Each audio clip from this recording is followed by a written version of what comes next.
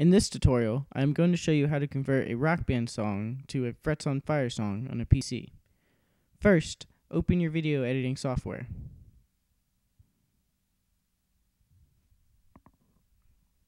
Next, locate the song folder and open it. Now, drag all of the audio files onto the timeline except for preview. Make sure they are all in line so that the song is in sync with itself. Once you've done this, name the song Guitar and export it as an OGG Vorbis audio file.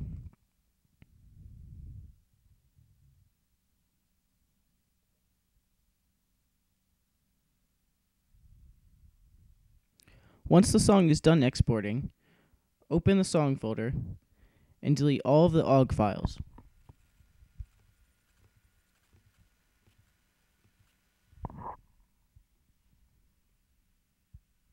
Now, add the guitar OGG file that you just added to the folder. Now just add it to your Frets on File Songs folder and you're ready to go.